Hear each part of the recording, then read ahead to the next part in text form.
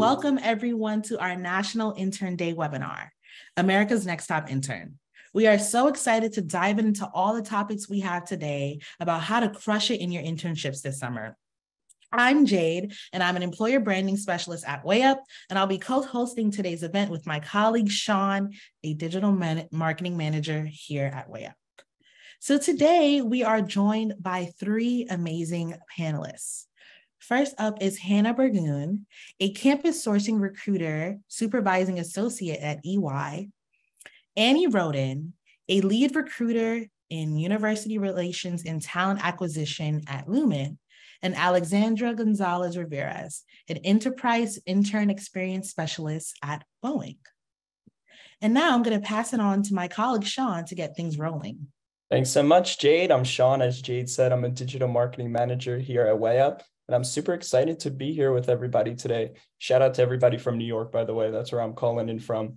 So what we're going to start off with first is just talking about what you can do to prepare for your internship before it actually starts. So one big thing to consider is that before you actually start your internship, you might have multiple offers. I think we've all been there before where we're debating between two different things, and both candidates and employers are dealing with this all the time. Luckily, there's a professional and right way to navigate this, accept an offer, reject an offer, or actually back out of an offer. So Annie, if we could start with you, do you have any advice on this topic? Hi, of course. Thank you so much. I think the biggest thing is integrity and being ethical. So when you have multiple offers on the table, I think at the end of the day, the recruiter that is assisting you with those offers, they want what's best for you. So if you have to come back and decline an offer because it doesn't fit your long-term goals, or maybe just the short-term goals of what you're wanting to experience during an internship, that recruiter is going to be absolutely supportive and understanding and appreciate the honesty that it's just not the right fit for you personally. My biggest drive home here is if you have multiple offers on the table, and I see this quite often, both in-house and just from knowing other recruiters in the industry. If you have multiple offers on the table, a candidate will accept all of them and then come back and rescind an offer, not come back and decline an offer, they'll come back and rescind an offer. And that puts the company in a bad predicament, because a lot of times, especially if you're waiting to the last minute, that work team who invested in you, believed in you, wanted to work with you, now will go without an intern.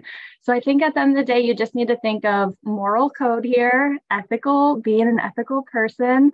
And when you make a commitment to a company, you should see that through. Yeah, such a good point, and just a good way to start your career professionally. So moving right on to the next question here, first impressions are super important. There's work you can do beforehand to actually put yourself in a position where, you're making the right first impression on day one of your internship. Hannah, you want to get started on just letting us know some of the tips that you've seen where interns can make a good first impression? Sure. So I think one of them is just being ready to soak in a lot of new information and all of those great first day feelings. So we always talk about at EY how it's great when interns can be a sponge and soak up as much information as they can during their internship. And I would just encourage y'all to really dive in head first. We don't expect you to know everything. We actually don't expect you to know anything, right? That's why you're in the internship. You're there to learn and to grow. And there will be a lot of firsts and a lot of new things when you're at your internship. There's going to be new people, new processes. You're going to be commuting or driving a new route to work, meeting new clients for the first time, filling out tons of onboarding paperwork, and working with new programs on your computer, all the things. You will probably get a little bit overwhelmed, and that's okay. Just stick with it, keep going. You will have so many supportive people around you that will help guide you and answer questions, from your first day and beyond. And I know we're going to talk about building those relationships later on, but those are just a few thoughts. It's awesome. Annie, any tips on research that the interns can do before the internship actually starts that could help them make a good first impression? Yes, absolutely. Navigate your technologies. Review the company website, make sure you understand the mission, the culture, the values of the company. All of that information should be across the board for any company online. Other things you can do, connect with the recruiter that you're working with on their socials. They post a lot about the company, what's going on.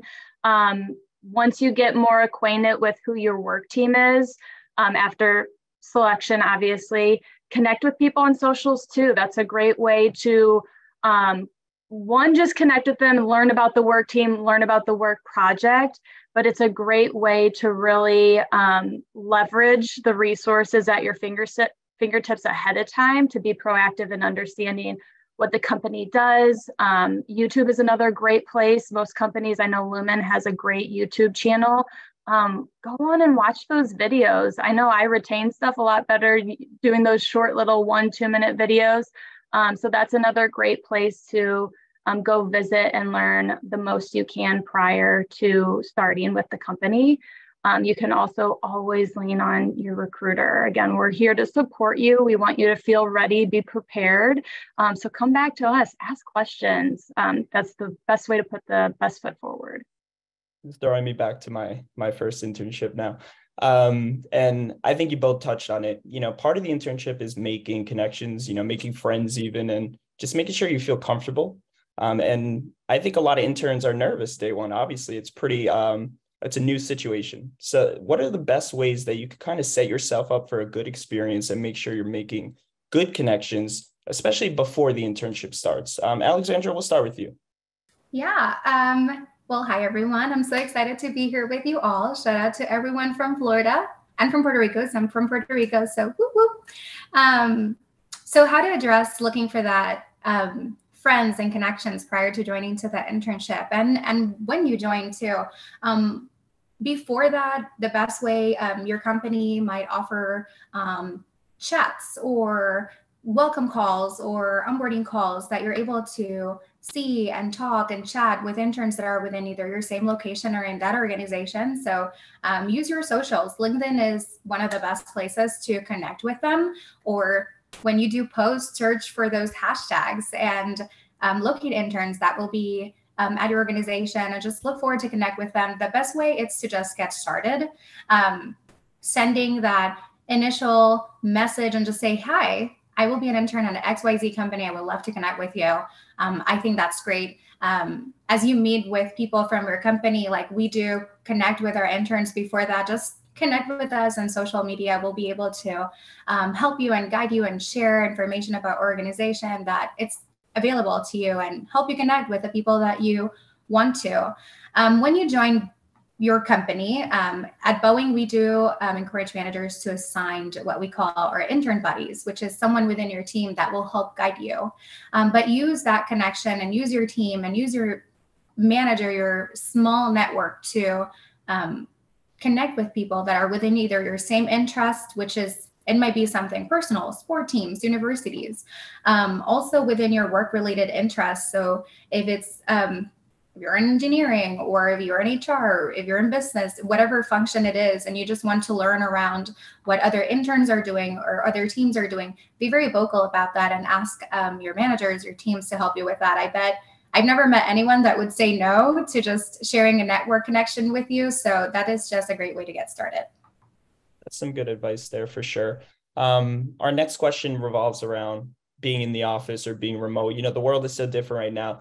Some people have a remote internship, some are hybrid, some are totally in the office. So let's start off with the, basics of what do you even wear to work these days? Does it differ between if you're going in the office, if you're being remote? And then let's say if you're remote, how do you make sure your equipment is all set up and that you're ready to go day one? I think we can all take this question because, everybody has a different situation at their company. So whoever wants to start can kind of kick us off. I can go ahead and kick it off, Sean. So Lumen personally has all three of those options: fully remote, hybrid capacity, so working a couple of days in office, a few days at home, or fully in office. It depends on the position. Majority of our interns, I would say in the upper 90%, are fully remote. That you are in my home right now. So for me, my dress attire absolutely does fluctuate. So I'm wearing a nicer top, but I got yoga pants on. So obviously in the remote capacity, you can be flexible with your bottom half. But this is a topic that definitely you should speak to your manager and work team about. At Lumen, we have the philosophy for dress for your job. So those who are not customer facing are working more IT back end, they don't need to technically dress up, even if they're going in at a hybrid capacity in office, but that's guidance that you should receive from your manager and work team. But dress for your job is the philosophy here. So that's what I would say about that. Awesome. Yeah, if Alexandra, maybe if you want to go next. Yeah, sure. So same with Boeing, we do offer 3 capacities. Although majority of the interns are on-site or on a hybrid schedule, we do offer that remote opportunities too. But I would say we do follow that same philosophy. It depends on what your job, it's related to. I would say one of the biggest things, because we are a big manufacturing company, is that, there might be special wear that you might have to or need depending on your company. So it's just very important that you go to your manager or anyone that is supporting you in that onboarding journey and ask about, what is the correct business attire, because some of your jobs might have already expectations, and usually onboarding specialists and we share that information with you ahead of time as needed. But it's a great question. It's a small, simple question, and it's just better to know ahead of time. For sure. And Hannah, we'll end it with you. Okay, awesome. I feel like we've kind of covered the clothing attire aspect, so I can kind of maybe get some tips and tricks for remote versus in person, if that's okay. At EY specifically, our whole onboarding process is remote. So like the first week of your internship is fully virtual, and interns are typically sort of excited and ready to get started with their first week, which is great. So we have good participation from them and good engagement, which I think is important since you don't have that sort of in-person atmosphere. It's good to just show up, which you guys are doing in the chat. I love that you're putting in your LinkedIn and all of that. You're really engaged right now, which is awesome. So kind of channel that into your internship. And I think most recruiters would say this about their onboarding process as well, but just be timely with any sort of onboarding first day tasks that you're given. Getting those action items done in a quick and timely manner goes a long way and sets you up for success later on in your internship as well. So set up your computer, all of your technology equipment before the first day, follow all those instructions in any emails you get, attend and be on time for all of your calls and trainings and all those things. All of that is just so helpful and will get you started off on the right foot.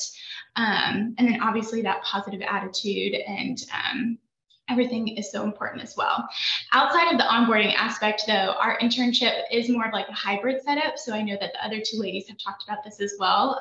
We want our interns to have as much of an in-person experience as they can. So they'll have like social activities, office visits that are all in person. But when it comes to their client engagement work, it does vary depending on the team that they're on. So depending on the service line or the specific client that they're working on, they could work at home one day and then the rest of the 4 days are at the client site. Or some teams work 2 days in the office, 1 day at home, and the rest is at the client site. So it really differs, but you'll just have to be ready and willing to kind of go wherever your team is going because we really are sort of like a team unit at EY. Obviously, you guys know this, but being in person allows you to have that teaming aspect that can be a little bit lacking in remote work. So I would just encourage you guys to find ways that even when you are working remote, to have those touch points with your teammates or your fellow interns or your managers so that you can keep building relationships and checking in on the tasks that you're assigned and keeping up with all of your work and those things. Yeah, totally. And I think, the big thing that we keep hearing here is just ask questions. It's okay to ask questions. There's a lot that, people are curious about. And I think asking questions and the right questions before an internship starts is key. What are some good questions that interns can ask their hiring managers or their intern program leads before the internship actually starts that kind of just makes it feel like they're ready and willing to pay attention and do the prep work beforehand? I think a good piece of advice is just, no questions could sometimes be a bad thing, right? So for example, do you ask what time do I log on? Is, there's something I should know in terms of morning stand-ups if we're doing remote work. Alexandra, your thoughts on some good questions you've seen interns ask?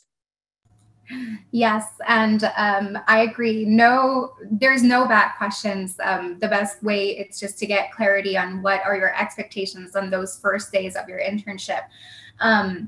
I would say, those first few weeks at your internship will go really, really fast. And so the better prepared you are with questions for your managers and your teams, it's great to just get started. One thing that we've seen is connecting with your manager ahead of time and asking them about what the statement of work looks like and what are those skills that you might need to be prepared for or research prior to just joining in. This will, help you get clarity on what are the expectations from your manager when you just joined their team, how the team operates, what pre-reads you can do ahead to get ready for questions and just dive in when you just joined that internship. I would say another great question is just understanding what your managers and team dynamics are, because you want to make sure to understand their communication style and understand what are their team dynamics. So this will help you integrate, collaborate, partner with your team. This will help you, as we've talked about, build your network, ask for help, which is certainly super important while you are doing your internship. Again, no bad questions. And I know this is going to sound silly, but don't shy away from just asking personal questions to your manager. What is their professional career look like? What is their favorite sports team? What is their favorite food? Best thing about the company? Because, we are humans after all, and we don't want to shy away from just personal interactions. That's very important. So you can start building that relationships with them. So those are my suggestions. I don't know if anyone else has anything else. I mean, those are great. And like you said, we're all humans. That kind of leads me into the next point here. Mistakes. We all make them, aside from me, of course. I'm just kidding. What are some big mistakes that we've seen interns make? I think as a society, we could just learn from each other, right? Everybody's made mistakes that we can learn from. For example, I think a big one could be practice your commute beforehand. You don't want to walk in day one with Starbucks and be late on the job. What are some big mistakes we've seen? And, I think everybody might have some, but Annie, if you want to start, we'd love to hear from you. Sure. I think the biggest one that I've seen incoming interns make is just procrastination. We understand, or I understand, we've all been in the shoes of being in school. You guys have a lot going on. So on top of trying to prepare for your internship, you have your schoolwork, you're doing exams, you might work as well. But procrastination, time and time again, gets interns in a pickle right before, where they're asking a ton of questions last minute, and it can be stressful. For Lumen, we hire our interns about 7 months prior to the program starting. So in that time frame, we are providing optional prep calls. For example, hired our interns in October, November, we've had 3 prep calls. So that's 3 hours over the course of 7 months that we've asked for, that we send out recordings after. But we want to make sure that you feel confident on day one, that you are connecting with your manager, that we're providing all of the details and all the information that goes into the pre-boarding and onboarding process. So don't put those to the side. Make the time. I know we all can make time to at least understand what's expected of you during that process. And you have dedicated teams here to serve you as well. So if an intern emails me, I respond immediately. I want to make sure you guys feel comfortable and all set for day one. So that would be my suggestion, is to not procrastinate and to take every opportunity to make sure you're prepared for that first day. For sure. And anybody else have any other mistakes that they kind of want to warn us about? I think one that I would add is just, I think some people go into their internship just going through the motions. It's something that they can put on their resume and kind of coast. And I feel like preparing yourself ahead of time for your internship is so underrated. Like, a lot of the points that Annie made were so great. And so just think through, what can you do to make your internship the best opportunity possible, and make a list of goals or things that you want to accomplish before starting, so that you're super intentional during your internship and can make a really good impression and have those great relationships and meet those people, so that hopefully you can start full time afterwards. So don't just view your internship as something you can kind of check the box on or like put on your resume. This is really an opportunity to kind of take the next step in your career to get where you ultimately want to be. And so this preparation time is super important. I know I'm not giving like a specific example, but just really more, I guess, honing in on the point of like figuring out how you can make that impact during your internship. Yeah, Alexandra, we'll finish off with you. Yeah, I don't want to be repetitive, so just to quickly close out, I would say you have the contacts. So if you're unable to attend any of these calls, or you're not receiving the information that you think you might be receiving, just reach out to us and to the persons that are helping you onboard to your company. We'll be more than happy to provide to you that information, so you are ready to go when you join. We want you to be ready. We've put the effort already, but we also keep connecting with you throughout, and we want you to have a great experience. Awesome. Thanks so much, guys. Now that we know what and how to prepare before we step in the door for the internship, I'm going to kick it back over to Jade, and she's going to teach everybody how to crush their internships this summer. Yes. Thank you, Sean. Okay. So the biggest question of the day is, how do you make the best out of your internship to become America's Next Top Intern? Starting with you, Hannah, one of the first few people an intern will meet is their manager. What are some good communication and professionalism best practices to keep in mind when interacting with them?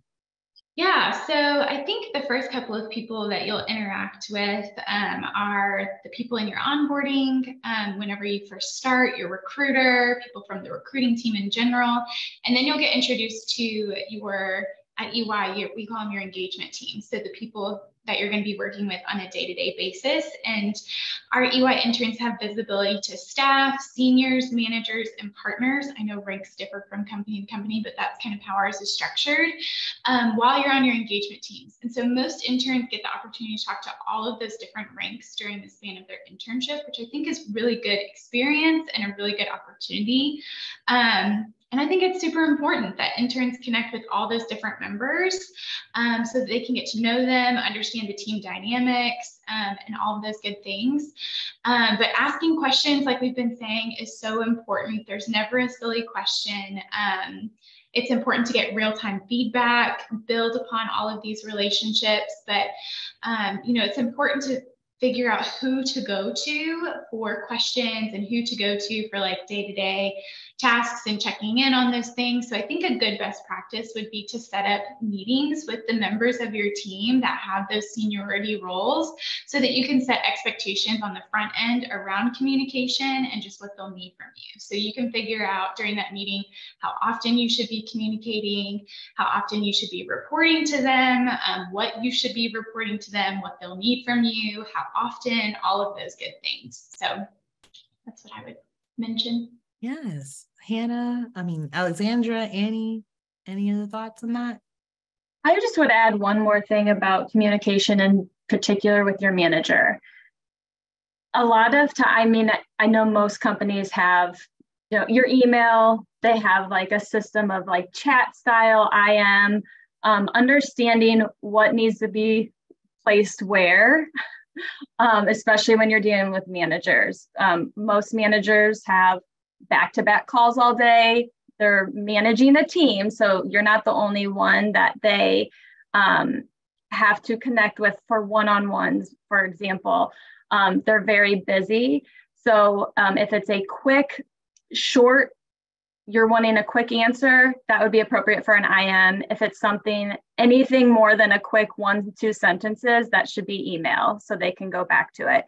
Another thing that I was going to mention is the importance of, and I am speaking to talent in the industry that are not used to picking up the phone. I am very old school. If I don't understand something, I will schedule time, I will talk through it. If you are sitting there reading a request from a manager and you have any hesitation on the ask, the expectations, the goals, the outcomes, and I encourage you to set up dedicated time to talk through that instead of trying to go back and forth via email. So that would be my one guidance, is don't be afraid of the phone. The phone can be good. Okay, great. So Alexandra, Annie just mentioned this, but what are one-on-ones and how to best use that time with your manager as an intern?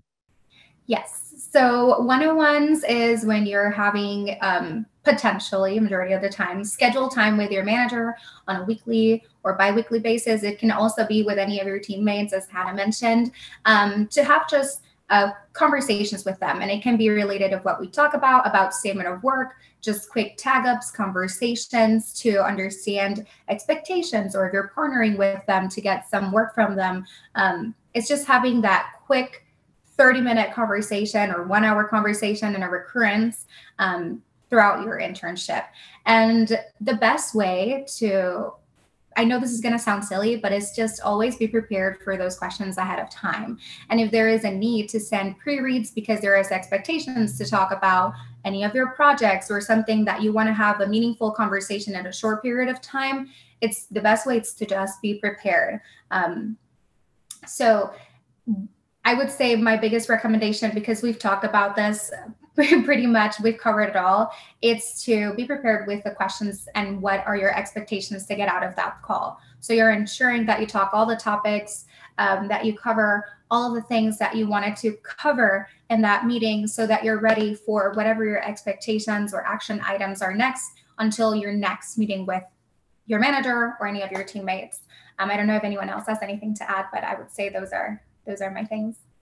I have one quick thing to add about one-on-ones. You can either build your own template, you can Google one-on-one templates.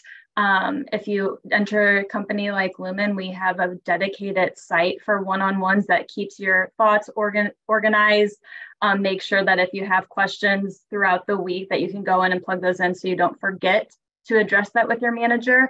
But those notes are going to be critical when you get to the end of the program to look back and see the goals and expectations, questions throughout your project work, updates about your project throughout, so you can verbalize what you did in the span of your internship. So I just wanted to mention that as both a great recap to really put your thoughts onto paper to include on your resume, or maybe a potential readout at the end of the program.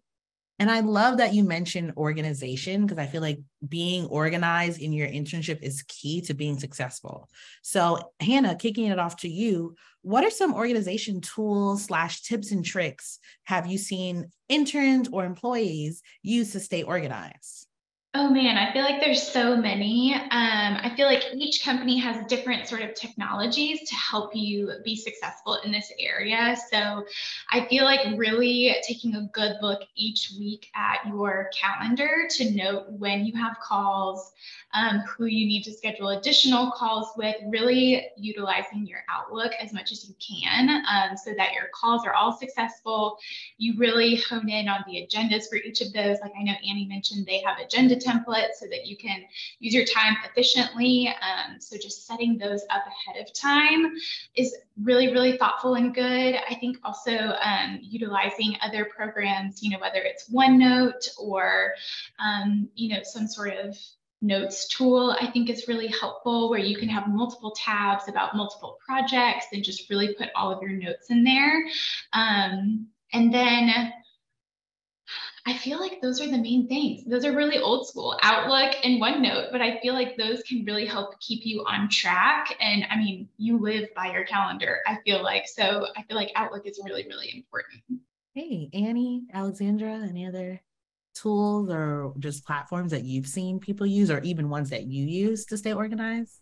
Nothing really additional. OneNote is huge. And then really utilizing the company system. So like we use SuccessFactors to input and to track all of that. So yeah. And I would say just a quick tip, it's to use what works for you. Like the company might offer several tools out there, and sometimes they are really cool, but might also be time consuming. So you just have to figure out what works for you best and for your statement of work and just for your personal feel like what it's something that will help you keep organized during your internship. But we also use OneNote a lot. That's my holy grace there. I definitely agree. I know Notion is a really big thing. I've seen a lot of people use Notion for just about everything. And then I know personally when I was an intern, I kept it old school. I had pen and paper, but in my reality, it was an iPad and my Apple Pencil. But I just like wrote down every single thing. For every meeting, I made sure to write down things that I wanted to touch on with my manager, or whenever I had coffee chats or one-on-ones. I'm always like, every person I met, I wrote down notes on our conversation so I can always go back and reference that. So now let's dive into ways that interns can come off professional and courteous. Annie, let's kick it off. Let's start with you. Sure. I think one of the most important things I've learned here at Lumen is the philosophy of be here now. It is very easy. I can hear my phone dinging like crazy right now because my little kid is in a concert, but I am not looking at it because I'm engaged in speaking to all of you. You have the power to flip a phone around, put it away. It is very noticeable if you're on a call and you're like this the whole time, you know what you're doing. So I think it just we all know what it means to be courteous, to be focused, to be engaged with who you're with, and encourage each of you, because we live in a world that I know social media is a huge thing of, okay, I'm working a little bit, I'm going to go take a look at this. It's very easy for us to shift focus because we've learned how we were raised in that kind of mind space, really. So you have the power to flip it around, to be engaged and present with your work team and with your work project. So encourage you to be present in that way.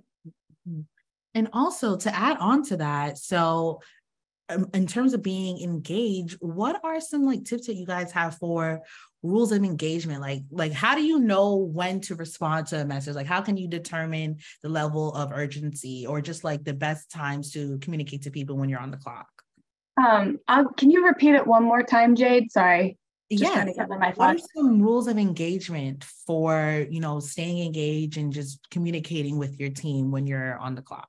Yeah, so I think, it kind of goes back to the mentality of the one-on-one. Take notes, ask questions, be mindful around if you're getting feedback, to not interrupt, to be engaged in this is a learning opportunity for you. I know I have been in the seat of getting constructive feedback, and sometimes it can be hard to do that, but knowing that that is an opportunity to grow you both professionally and personally can make a huge impact on how you move throughout your career.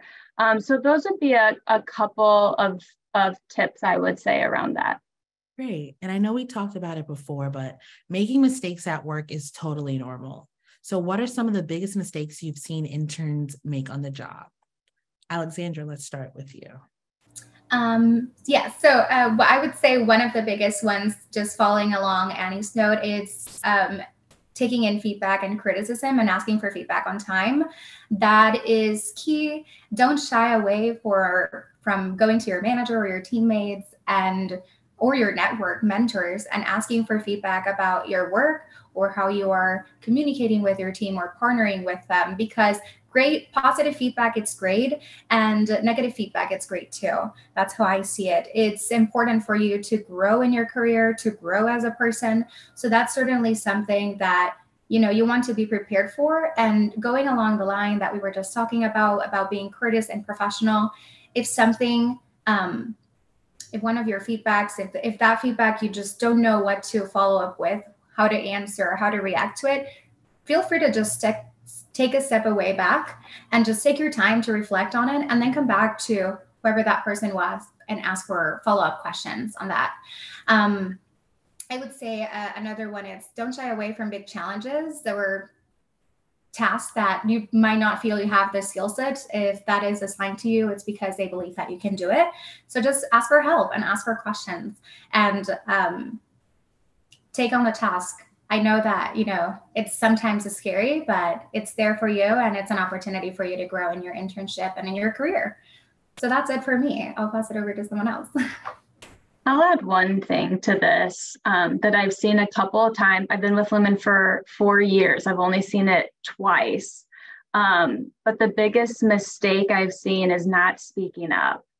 If it's something to do with your work team or maybe your work project, maybe you're not getting that hands-on catered experience from your manager, which, like I mentioned earlier, sometimes these managers are director level. They are very busy. They're pulled in a lot of different directions. If you feel you are not getting the attention that you deserve as an intern and as an employee of that company, I implore you to speak up. I am dedicated to hiring, program planning, making sure our interns have the best experience ever. So the fact that the 2 situations I've been in where it got to week 9 or 10 and the intern finally came to me saying, I've only met with my manager, a handful of times. I don't feel like I've contributed like I should have. I wish he would have come to me at week 2 so I could make the adjustments necessary to ensure that that individual had the best experience ever. That's what we're here for, and that's what we want for you. I can piggyback off of that a little bit in a different way. In addition to speaking up on your own behalf, I think something else that we can see quite often is just the lack of questions that interns ask. I don't know if it's because they're fearful of, how they're perceived or interrupting someone who they're working with, or they think their questions are silly. But your questions are not silly. You're here for a reason. You were hired into the company and we want you there. If you aren't understanding something or you have a question pertaining to a specific task that you've been assigned to, don't wait hours to ask it. Don't just sit there and stew. It could hurt the timeline of the project. It could impact your performance review or your performance feedback. And we don't want that. We encourage our interns to go to their peer buddy or someone, with a less seniority level than like a manager or something, so that they have the capacity to answer all of these questions of our interns, so that we can best cater and serve them. We're expecting you to ask a lot of questions. And so we're prepared, we're ready, we're just waiting for you to speak up on your own behalf. So don't be scared to go to someone for help if you need it, because it could have repercussions in the project and your performance and all of those things later on. I love that. And now I'm going to pass it on to Sean to talk about how to build meaningful relationships as an intern. Thanks so much, Jade. This has been awesome so far. I feel like I'm getting really good information as well. This stuff does go further than just an internship, but I think it's a good time to start talking about, connections at work, relationships at work, and building off of those that can become, everlasting professional relationships. So what are some advice for building the best relationships possible in the office through other interns, coworkers, or managers? Like we spoke about, building a good relationship with your manager that can kind of turn into a lasting professional connection. Annie, I'd love to hear from you to start. Yeah, so relationship building in the workplace is critical for your experience, for your growth even. I know relationships that I have made have opened up job opportunities to me in the past. So like I have mentioned before, majority of companies, if not all, have dedicated teams for their internship programs. I mentioned this previously, but like my goal and my job is to make sure that I am providing our interns over the summer internship program an experience that will help guide them and grow them professionally, to help assist in that network with other interns, with other people within the company. I know we'll probably get into this in a minute too, but employee resource groups within companies are a great way to explore, to meet new people, to have a seat at the table, your voice be heard. Again, this can be from both a professional standpoint and a personal standpoint. I always mention to candidates, when you think about, I'm going to use this as an example, but I'm a mom. I spend my work day, 8 to 4 or 5 p.m. My kids are at school. They go to aftercare. They get home. I feed them dinner. It's bath bed. I'm with my coworkers more than my kids during the sun hours. So it is important to make sure that you have a network of people surrounding you that are going to help you grow and be the best you can be at work. So I would encourage you all to take the opportunity to participate over the summer. There's going to be activities allotted to you. There will be professional development courses. Again, these are all optional, but what you put in is what you're going to get out of your experience. So that's what I would encourage you to leave with today is what you put in, you will get out. And it's a great way to really build your network as you enter the workforce after graduation. Such a good piece of advice. And fun fact for me, my current manager is the person who hired me for my first internship all those years back. So it's just kind of living proof, if you make the right connections and you work well with somebody, it can benefit you down the road. But I think you just touched on something that's super important. I think a lot of interns, especially in your first time around, you're not sure how to get yourself involved, but I think interns can really benefit from trying to stand out as much as possible. And I think joining company events or becoming what I like to call a culture addition is a great way to set yourself apart from competition and also just add more value to your own internship experience. Hannah, I'd love to hear about what kind of events your company offers for interns and how you've seen interns get involved. Yeah, so I feel at EY, we do have intern-specific events, and all of our interns and potential interns should definitely consider attending all of those. While your internship may be hard work, it should also be really fun.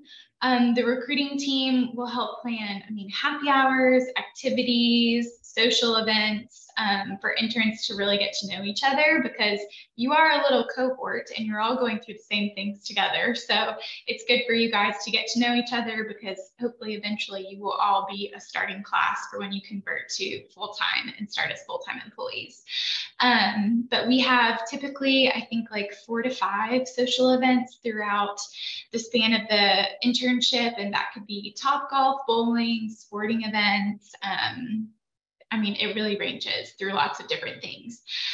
We also put on in-office lunch and learns where we pick specific subject matters, and you have those experts come in and talk about all of those things. So there can be really interesting topics like there's technology or certain initiatives EY is putting on. There's networking events that we schedule with partners, so higher up managers at our firm. So you can really have like some good one-on-one experience with partners, which you don't really get that sort of FaceTime that often with them. So that's a really good experience for our interns to have, and just relationship building, and then the recruiting team. You should be really good friends with your recruiter by the end of your internship. Staying close to them, I think, is really important, just to talk to them about your experience, what's going on, what you're loving, and just making sure that you're staying in touch with them. That's awesome. I think, like I said, it's the best way to kind of bond outside of just the day-to-day work. And, Annie, you mentioned just the amount of time you're actually spending with these people. So it's nice to actually build these connections just to make the internship a little bit funner too. Aside from just building connections and building friendships, I think it's important to find a mentor at work. And I know it's not always easy. I think a good question that we could start off with here is, are mentors assigned on the job? It might be different by company, or is there a creative way that an intern can kind of find the best mentor for them? And what's the kind of tips for finding a right mentor? Alexandra, I'd love to start with you, but I think it's something that we would like to hear from everybody on. Sure. So at Boeing, we, again, as I mentioned earlier in the call, we do encourage our managers to assign that, what we call an intern buddy, which is essential, that first mentor that you have that will directly be related to your statement of work and team experience. And that is the person that you can go ask to help you build the rest of your network. They're there for you. They're assigned to you. We also have business resource groups, such as Annie mentioned, that do offer mentoring events, which are open for everyone to attend. And you can go there to meet new people, but as well find yourself mentors. And how to start that first interaction. It is, I think, a different journey for everyone. And even for myself, it was hard at the beginning where I was an intern, because you're essentially asking someone very professionally to mentor you throughout your internship, but then also build that meaningful connection after you leave. So feel free to reach out to those people that maybe go into your meetings or you attend intern events, and they have some sort of you have some sort of connection with them or interest because of their work or external work that they might do at the company, part of the business resource groups, and just reach out to them and let them know that you are interested in connecting with them. And once you make that connection, reach out to them and let them know that you're interested in that mentor opportunity. It is, and it sounds scary, but it's just a simple email away. And it's something that certainly at Boeing, we do offer several intern events that are per site, through the business resource groups to do that mentoring offerings for the interns. But ask your managers, ask your team, and feel free to ask them, can you be my mentor during the summer? And then one of the most important things is to just build that meaningful relationships with them. Mentors are not only there professionally, they're also there for your personal development, and they're there to see your career growth, and they're there to help you build your professional career. And if it's with their team, if it's outside of their team, if it's outside of the organization, which is not what we want, right? But it might happen. That mentor will be there to help you navigate through that journey in your first early career experiences. So I'll leave it there and I'll pass it over to anyone else who wants to add more. I feel like I would be repeating. Yeah, sorry. I'd be repeating. Hannah, anything you want to add? I'll mention one thing. I feel like there can be layers to mentorship. I think it's good to have different ranks of people around you so that you can be supported through all different types of situations going on in your career. So I know that Alexandra mentioned you are assigned like a buddy. It's the same thing at EY. You're assigned a peer buddy, and that person is closest to you in rank. They're not an intern, but they're like a staff or a senior. So they know exactly what you're going through. You can ask them, where's the printer? And they'd be like, oh, it's down there. They don't care. They're fine answering small questions like that.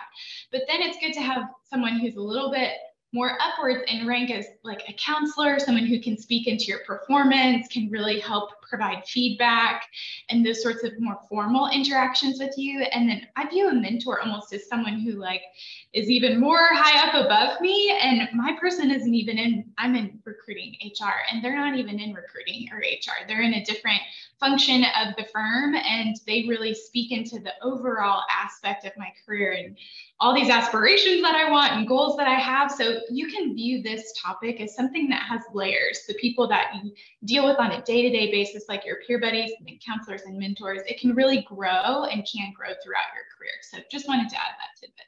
Great point. I know we mentioned it a little bit earlier, but ERGs, what are they, and are interns welcome? Annie, if you could just kind of touch on it again. Yeah. So we introduce our employee resource groups here at Lumen. We offer 11 groups. We introduce them early on in the program, so our interns have the opportunity to join them, be a part of those roundtables, fireside chats, get connected with other people within the company that I had mentioned earlier. But they are an absolute great resource to meet people. It's also a great resource to learn more about the company culture. Is this a place you want to work for? I always like to say internships are a glorified interview. We have 10 weeks to judge your performance, to make sure that you align with the goals and expectations and priorities of the company. You guys get to do the same thing for 10 weeks. You get to interview the company, make sure that we're a good fit for you. And I think this is a great way to really understand what that company's culture and priority from a diversity perspective might be. So I definitely encourage you to join these type of resources within the company. I think that's very helpful for interns to know off the bat that they can join things like this. I want to thank you guys for this part, and I'm going to transition back to Jade, who's going to cover the end of the internship and how you could stay successful post-internship. Hey, thank you, Sean. Okay, so they've reached the end of their internship. They spent the past few weeks soaking in information, contributing to their teams, and networking with their peers and colleagues. What are some of the best ways to end their internship and move forward? Alexandra, I'd love to start with you. What are some really good ways for interns to say goodbye to everyone? Yes. So one of the things is sending thank you notes and ensuring that you're sharing that final contact information with the people that you connected throughout your internship. So sharing your socials and sharing your contact information, because you want to make sure that you stay connected with them, either if you return to their team or you return to the rest of the organization. Again, building meaningful relationships. So sending those thank you notes, ask them to stay connected. If after the internship, ask them just to like set up a recurrence meeting from your personal email and connect with them on a monthly, quarter base, whatever it is that works for you. Make sure to take that quick action. It's very small, but it's certainly important, and build your contact list. Some people might tell you, my best way to contact me, it's through my personal phone or through my work phone or through these emails. So just ensuring you have that list of contacts, to connect with them further on while you go back to school. Okay. So Annie, now that they've said goodbye, how do you recommend they talk about their internships on their resume or externally with others? Yes, this is one of the most important things that you should do at the end of your internship, is understand how to present that information, present your findings, what you did, how you did it, outcomes, and how those outcomes related to the goals at the onset of your internship. My biggest point of advice, I have a couple points of advice, but one, look back at those one-on-one notes. Make sure you make note of achievements throughout so you can highlight those at the end. Talk to your manager, talk to your work team peers, and present to them like, hey, I want to refresh my resume to capture what I completed here. Does this do it? Get feedback from people. I've had interns come to me with their resume to say, hey, can you review this and just make sure it's in line? I'm a recruiter. I don't know anything about like what a software developer truly does, but I am happy to look at that, give suggestions on content flow. I definitely encourage you to ask your peers to do the same for you, because those are the drivers that are going to kick off your career, whether that be in-house with the company you interned at, or if you decide to go elsewhere, if an opportunity isn't allotted to you. Because that's what we're looking at, right? That's what the recruiters for those full-time roles are looking at, that internship experience. What you did, does that project work align with the project and the job that we're hiring for? So critical. Ask your manager, ask layer leaders above them with the approval of the manager, of course, but they've done this. They know kind of that storytelling, they've done the legwork for themselves prior, so they're going to have great insight for you on how you need to share out that information to others. I love that. So Hannah, what if you were not successful with your internship or it wasn't a good fit? Where do you go from there? Yeah. So I think being open to listen and receive feedback on your performance is important. So it gives you a better understanding of maybe what happened or why the internship may not have been as successful. And this typically happens during an exit interview at EY. And hopefully, prior to this exit interview, this doesn't come as a complete surprise, I guess. I don't know if that's a great way to put it, but we have these midpoint check-ins throughout your internship about where we talk through your performance with the intern and the manager. They have one-on-one discussions multiple times. And so we talk through how they're performing, what they could be improving on, what we see going really, really well. And so hopefully, through those conversations and maybe through this exit interview, you can take away some key points of maybe what you can improve on the next time. And if it wasn't a fit, I think taking some time to self-reflect on why. Like, did the company may not have those professional networks or ERGs that you were really hoping for to get plugged in on, or did you just not enjoy the work that you were doing? What did you not like? And I think also you could potentially chat with your recruiter to try to connect some of the dots on some of these things too. They'll have some good context as well, just to help you have like sort of more of a frame of reference for all of this. And then where do you go from there? I mean, try again. It's always try again, right? So apply the things that you learned to your next opportunity. Figure out where you want to make those improvements and hone in on that. So continue to network, continue to put yourself out there for opportunities, go to recruiting events, career fairs, message people on LinkedIn, all of those good things. I love that. So another commonly asked question from students is, how do you address next steps with your manager, especially when talking about return offers for another internship or even a full-time role at the company? Alexandra, I'd love to start with you. Yes. So here at Boeing, I think we all, it's kind of a little bit of standard of our conversation here, but we do offer that, encourage managers to have that mid-performance conversation with their interns.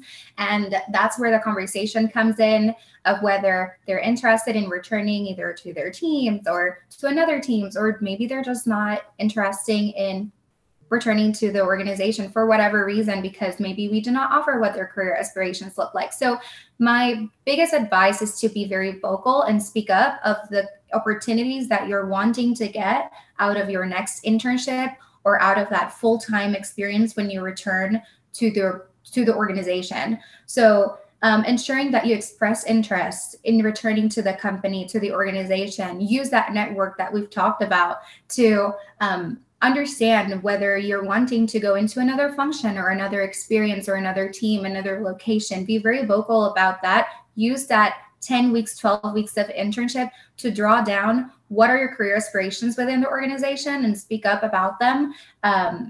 It's very important that your managers knows that, because when you go back to your school, they're the ones who will be speaking up in your behalf and will be having those conversations with the other rest of the people, the other rest of the team. So they ensure that you convert back to the organization as a full-time or as a next internship. So we try our best to convert our interns to either full-times or next internships, because we want to make sure that you have a great experience. So even reach out to us, as Annie has mentioned. So certainly be very vocal about that, speak up, and build that connection throughout your internship. Okay, yes. Annie, Hannah, any other thoughts? How is it like at your company? Yeah. So with the conversion talk, that is the number one goal of Lumen's internship program, and something we do on the onset of hiring our interns is understanding the business's needs and long-term goals. So we want the commitment from the business. Obviously, it's based on graduation date. It's based on that performance as well. But we capture that commitment at time of hire because Lumen views our internship program as the best way to get the top, latest and greatest early career talent into our company. And it's 100% accurate. So Lumen, very similar to what Alexandra was saying, we do midsummer performance review. So the manager has to complete a lengthy performance review on that intern, along with their recommendation for hire. Once we capture that information, that's when we work with the business to say, okay, this person is graduating in December of 23.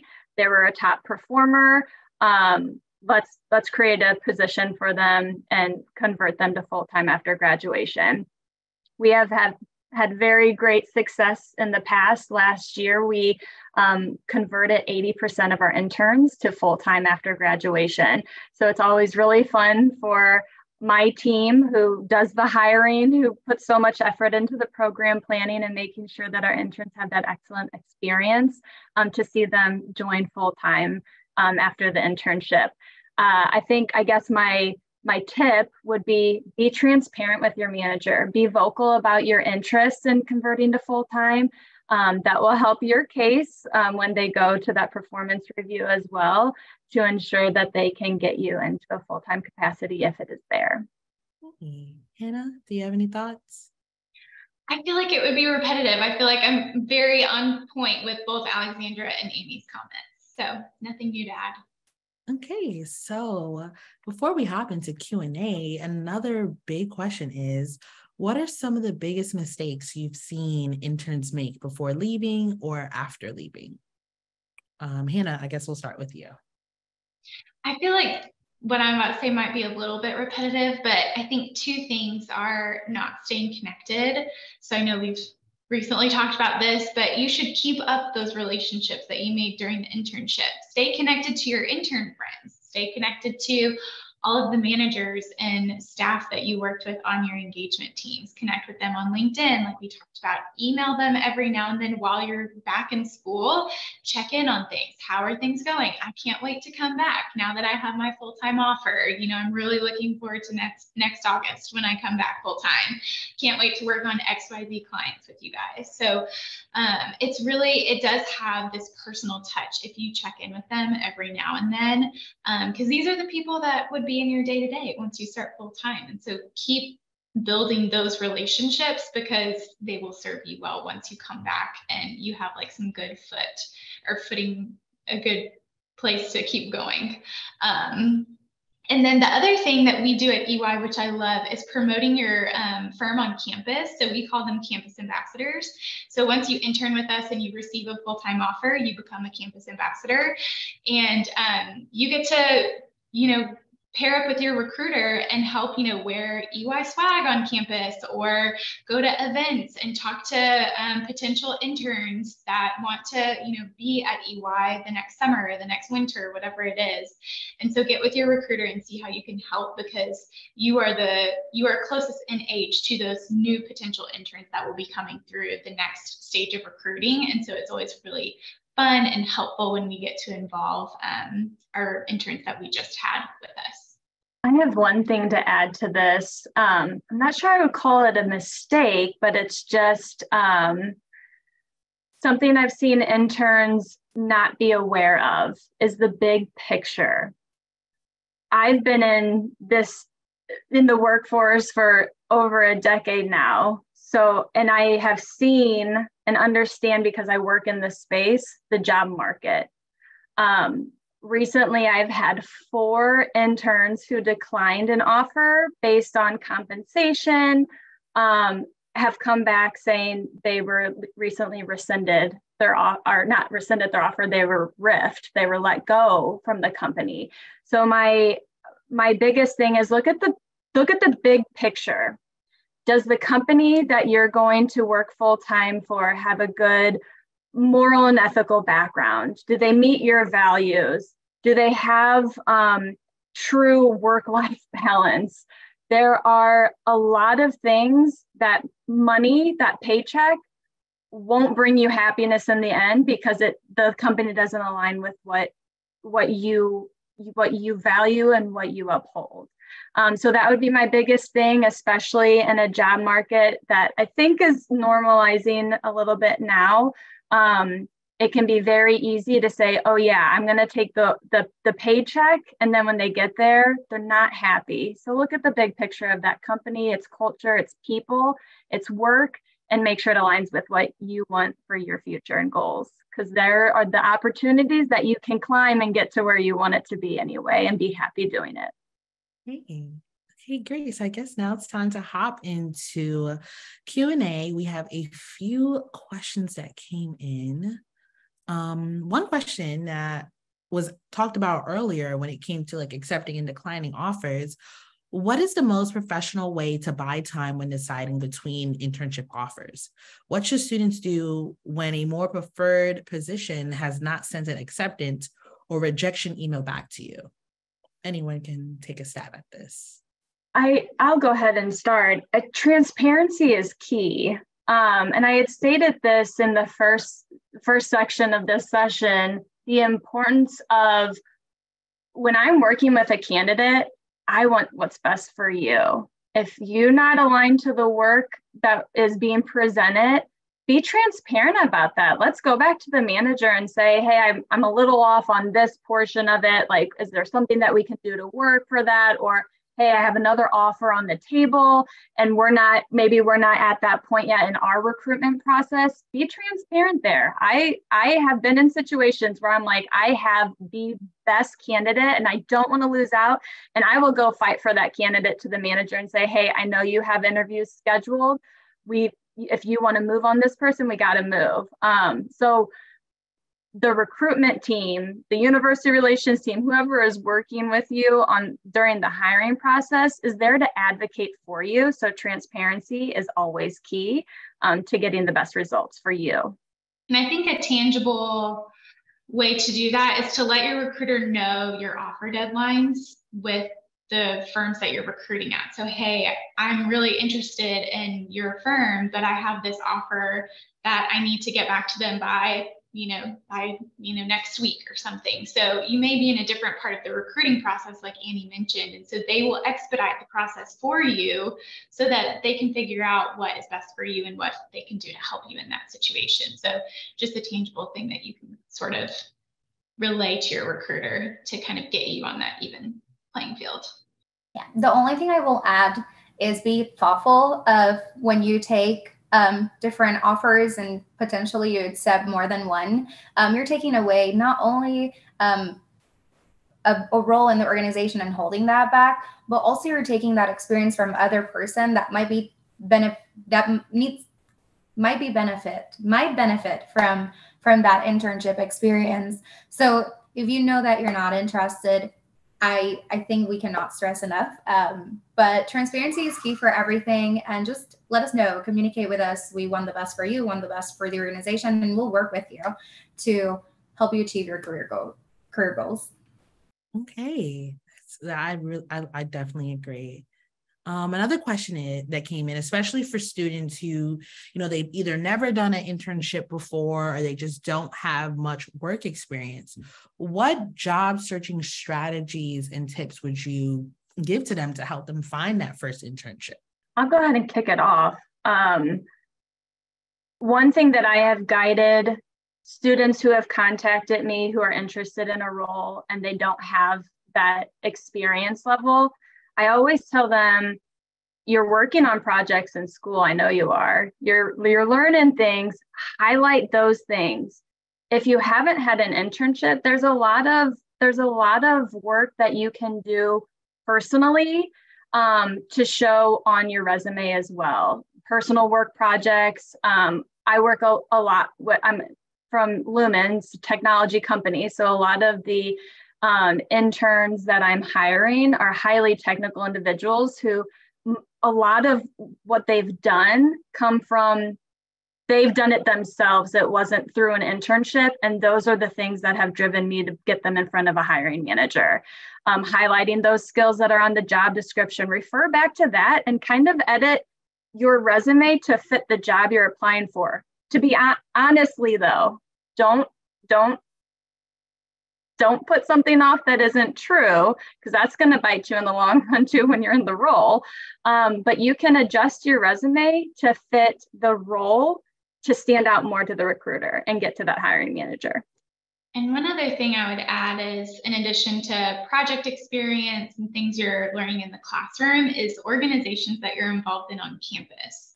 So at EY, we always say, we don't want to see you involved in 15 different organizations and just be a member. We would rather you dig deep and be involved in a handful, but like go for leadership positions or chair positions or things like that, committee positions, so that you have sort of leadership skill experience that you can refer to in your interviews. That could be leadership skills, that could be project management skills.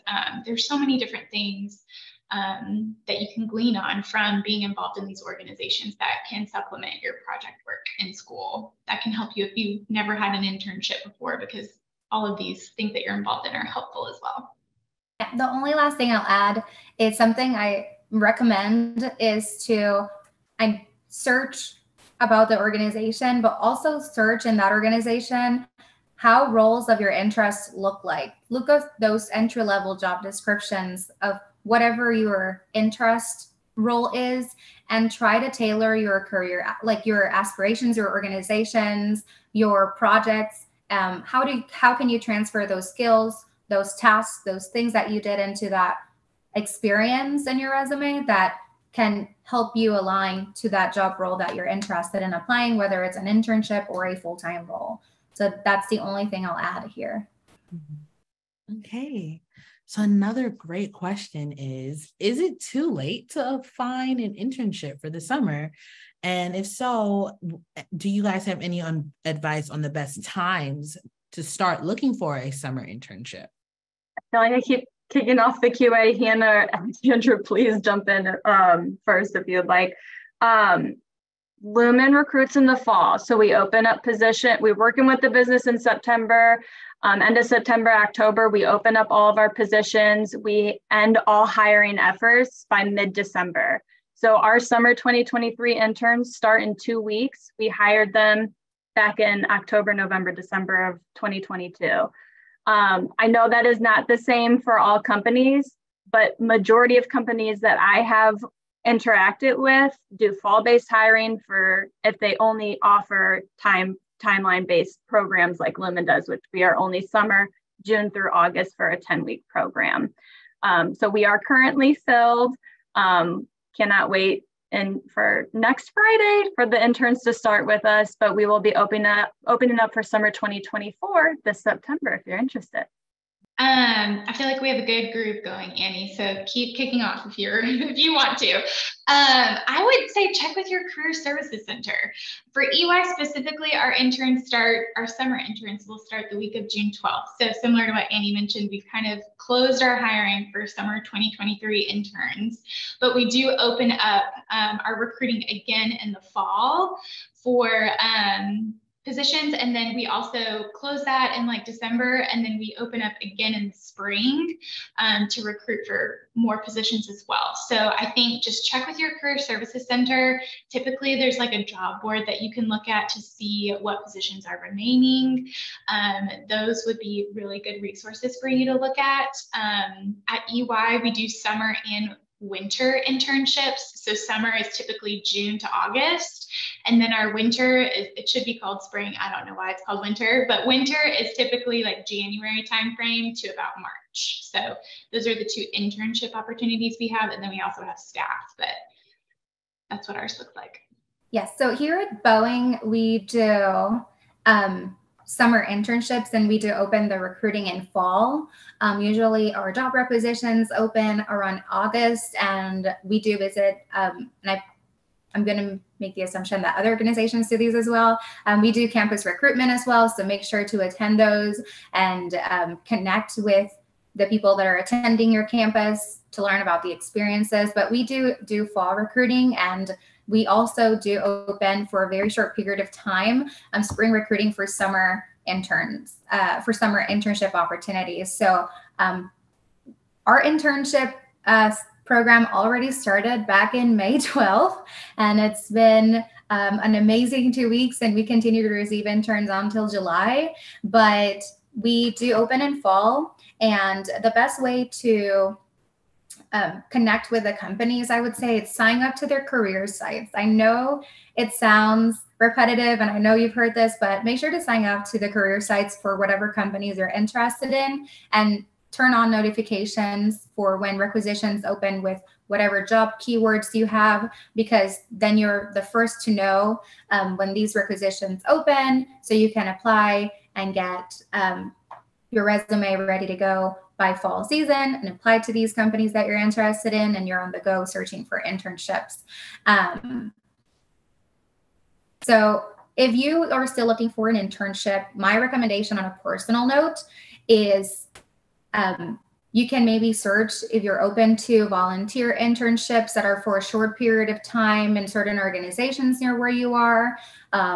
Work experiences that maybe are not necessarily in big organizations, but are willing to give you that summer job, that transferable skills you're able to reflect those skills into your resume. So job affiliations, organizations, and projects as well that might do work during the summer for competitions and work that it's able to be placed into your resume. So you get more experiences during that summer and get your resume ready to go for fall. Okay, great. So another thing that candidates want to know is, how do they present their resume in a way that is appealing to recruiters? Especially, like, I've seen a few questions about creating like ATS friendly resumes, or just like creating that resume that gets you the interview. Any advice there? Yeah, I mentioned it earlier, but make sure you're reading through that job description and adjusting your resume accordingly.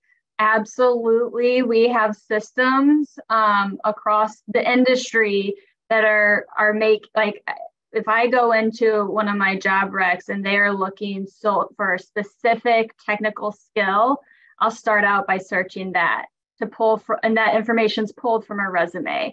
So if you applied to a job and you don't have that skill, you are not a good fit for this role, because the manager told me that they need someone who has, expert skill within this or intermediate within that.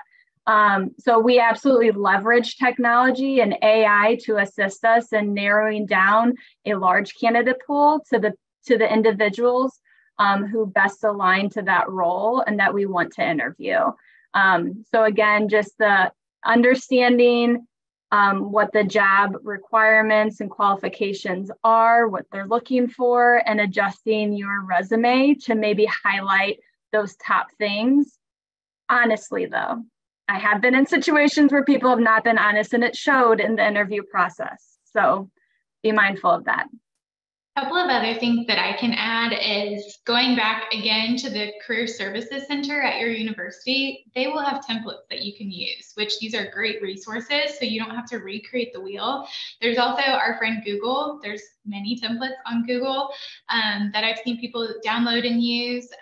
All the job description notes that Annie mentioned, I think, are so on point and helpful.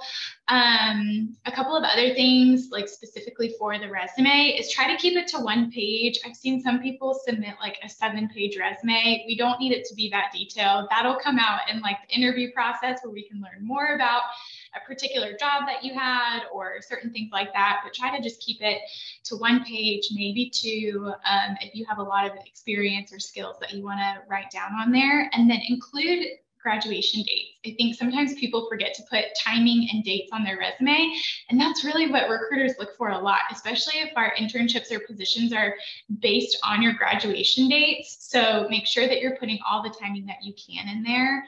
And then if you're going for any sort of licensure or CPA or CFA, those types of things, try to include those on there too, so that we know if you're going to have additional schooling or things like that.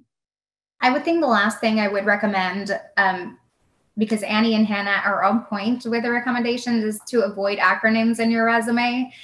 You can not assume that the person who is reading your resume understand what those acronyms stand for. And if you're trying to talk about in a specific task or action or project or skill, you want to make sure that the people reading your resume understand what you're referring to, because you're not there to explain it yourself. So certainly try to avoid adding acronyms in your resume. And the other thing is, try to transfer, if there is a way to create metrics or skills and build into each experience that it's a great action to take to review your resume, and have a few people look at your resume prior to you submitting, because depending on the career sites, you might have one opportunity to do that first submission, and you're not able to edit after that's been submitted. So certainly have a couple of people give you feedback on your resume. Either it's the career side, the career offices that probably offer as well services for students to take advantage of that, peers, mentors if you keep in touch, professors, etc., people that are able to help you and provide that feedback to you. I love that. So another great question that came in is, so for students or candidates who are pivoting into another industry or specialization, what are some techniques to help them stand out, especially like if they're trying to get that new role in that new career field? I'll start. We'll switch it up.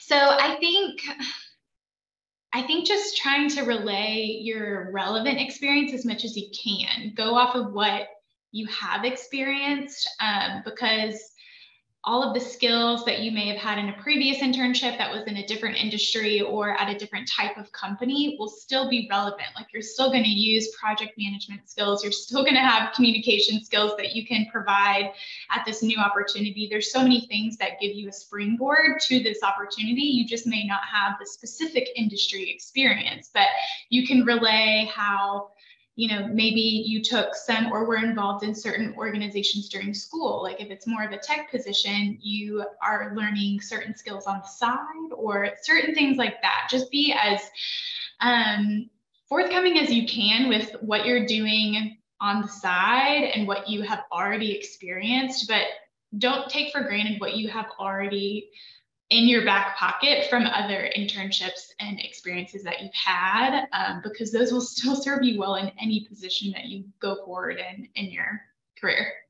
One thing I will add to Hannah's note is that there is a lot of free resources to educate yourself in other skills and other areas that you might be interested in. So, and there is a lot of free resources out there online available to you, either from your university who might offer them, just available. And I would say YouTube, it's also a great teacher if you find the great resources there. So take time, do some research. And if you have been learning about certain new skills because you're trying to move into a different area, I'm just going to randomly use from HR to communications. If you've been learning certain skills and communications or taken certain classes or free certifications, add them to your resume as well, and be able to use what you've learned with the past internships or past experiences and transfer them into your resume and be able to speak about them in the future and vocal about why are you trying to do that career change. We always try our best to help our interns. And I know this goes along to different organizations here. We want to keep you in the company. We want to convert you and have you in the company because you are top talent. And if we want to support you through that change. And if you're in your internship, your company might offer resources as well. So take advantage of those. And then there are a couple points that I want to add. One, trust the process. If you're sitting there and you think that all of us got we applied to our one internship and got it, and that turned into a career opportunity, you're wrong. It is a hustle. You got to work. You got to invest in yourself, invest in the company that you're interning at. That's when you get the most out of it, but trust the process. If something doesn't work out, it's probably because there was somebody else that aligned better to it, and there's going to be an even better opportunity that will align better to you and your goals and what you're really driving to do in the long run. My second thing was going to be utilize the resources at companies. Oh my goodness, I look at Lumen and we have a whole trainings, videos, books, anything to hone in on that soft skill development, hard skill development. If you're in a tech background and you are not familiar with a certain platform or technology, utilize those so you can put those on your resume as you move on to another opportunity, or to utilize those resources to put your best foot forward for a full-time opportunity in-house as well. And then lastly, I was just going to say, there are a lot of great templates out there to utilize, but don't lose who you are. Don't become a bot. That's what's really going to shine through in the interview process. I know time and time again, it does with me and my candidates. Be authentic, be you, and the right thing will come to you. I 100% agree with all of that. So beautifully said. So we have time actually for one more question, and it's a two-part question. So it says, is it normal for students to intern for several companies? And how many internships is a good amount to have to ensure you're the best candidate to get a full-time offer? It's a hard one to answer because I've hired people who have had 6 internships. I've hired people who have had 0 internships. So it's again, just really hard to answer. I think it comes back to the work that the recruiter does with the business to understand what candidate they're looking for. And from there, it's experience is great. Internship experience is great. Project work experience is great. If you don't have that, these are the opportunities that are going to build that for your future. So I'm sorry, it's just hard to answer that one. I'll pass it to Hannah or Alexandra if you have any further guidance. I just want to add, for example, I did 3 internships with Boeing. And the reason I did 3 internships with Boeing is because it aligned with also like my schoolwork, etc. But also because I liked the company and I knew I wanted to return. So I just kept converting until I joined full time. And there is no minimum or maximum of internships. I would just say my recommendation is ensure that they are meaningful and they aligned with your future career aspirations, because you do spend a lot of time in those internships, in those organizations, in those affiliations. So you want to make sure that at the end, there is an end goal to it. So as we've talked through building and writing your career goals, ensuring those experiences align to you, those meaningful network, all of that will help you get to that desired, the end goal is that getting that full-time position. So there is no right answer as long as it's meaningful for your career and what you're looking forward into that end goal of getting that full-time role at your desired organization. Hey, Hannah, do you have any thoughts to close us out? No really additional ones. I feel like Annie and Alexandra did a great job. Okay. Well, thank you everyone for attending today's event. I learned a lot. I really hope you guys learned a lot as well.